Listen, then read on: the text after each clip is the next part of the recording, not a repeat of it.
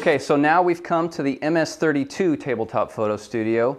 Definitely larger than either the PS5 or the MS20. It's my personal favorite. Only drawback is it does take up a significant amount of space, so if you have room for it, this is a very versatile kit. The background is 32 by 32 by 16 inches high. The bounce cards are 16 by 20. You can put a lot of different types of items in here. We've already got this loaded up with a Stalwatch equine video surveillance. They sell portable video surveillance kits for horses, actually used at Kentucky Derby, Churchill Downs, Belmont, things like that. But we're going to go ahead and take a photo of one of their kits and their cameras and show you how versatile this can be. I'm still using the 50mm lens. You can see I've got the camera backed off a little ways.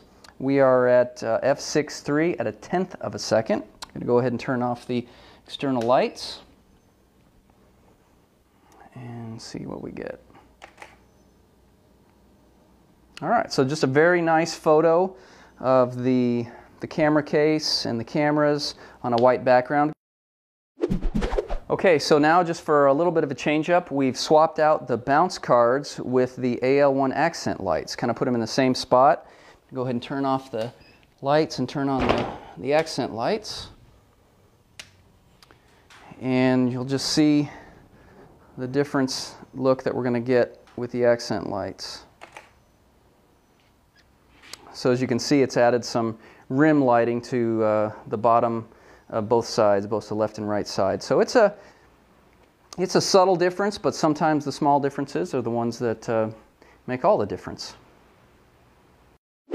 Okay, so now we're going to do the next shot in the MS32, and right here we've got a wine bottle, and it is a very clear wine bottle, so we're having some of the same issues that we had when we were photographing the mason jar, where it doesn't show up really strongly against the white background, but we're going to go ahead and take a photo with the bounce cards in the regular position, and then we're going to remove them, turn on the accent lights, actually exactly placed where they were with the camera case and the cameras, and see what that does. So I'm going to go ahead and turn off the lights again outside and fire up the camera.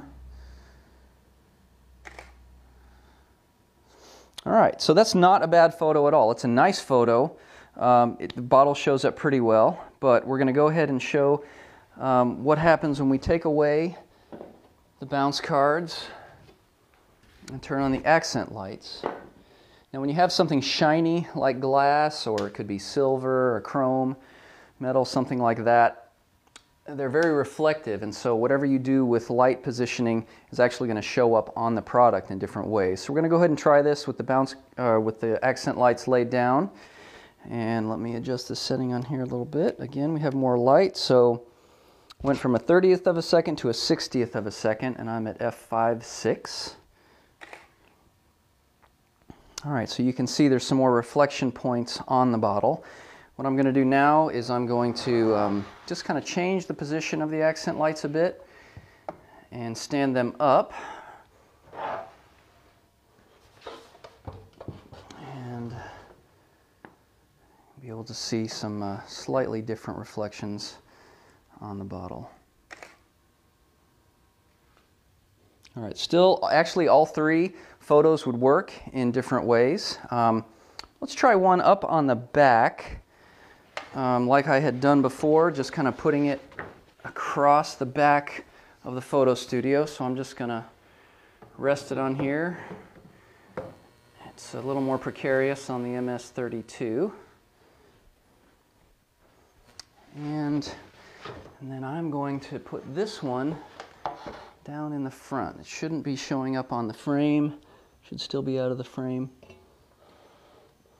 That'll give some highlights to the bottom of the bottle. Let's see how that looks. Very cool. I like that. So that just again shows you flexibility when you have lights that you can move around. Another reason why I really like the accent lights. But again, you don't need them to take great photos, but especially when you have shiny, reflective items like things like this, it helps to have some more options when it comes to lighting. Okay, so we've traded out the clear wine bottle for 4 darker bottles, and what I wanted to show you here is that while they're not clear, they're still glass and they're reflective. So there still are differences that happen when you light it differently. So we're going to do the exact same series of shots, right? We're going to start with the bounce cards, then we're going to turn on the accent lights horizontally, do the accent lights vertically, and then do the photo with the accent light in the back and the foreground, just to show you the difference. We're going to do these pretty quickly. So right now, I've gone up to f8 on this just because there's a lot of detail in the label. I want to make sure I've got all that. I'm at a 1/13 of a second and still at ISO 400. So let me shut off the lights and go ahead and snap the first photo. Okay, still a great photo. You're getting some highlights. The top of the bottles here from the up lights. Just a regular MS-32 light. Now we're going to take away the accent lights. I'm sorry, take away the bounce cards and add the accent lights. Same position. We're going to go up to a 1/25 of a second since we added some light. All right, still a great shot, definitely a different feel. You've got lights coming in from the sides, added highlights on the bottles. And now we're going to go change it up a little bit more. And the accent lighting definitely has more of an effect, a noticeable effect, I should say, when you're using objects that are reflective like this. If you just had, say, a handbag or a purse or something that didn't have any reflective material on it, it's not going to make as much of a difference, but there will be some subtle differences. Okay, here we go. All right, so there's the photo with the accent lights vertically.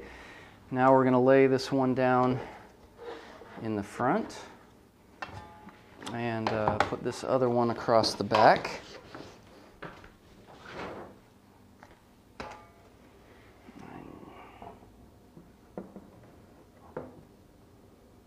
All right. And there you go. Again, a great photo. That one adds some depth. You can see the light coming in from the top and the back. Gives the bottle some separation from the background, a little more dramatic. A great shot. So take your pick. Just a lot of flexibility with that. Okay, so that concludes our photo shoot demonstration with the MS-32. Again, this is a great, larger cyc than the PS5 or the MS-20, more versatile as far as being able to fit larger products in here.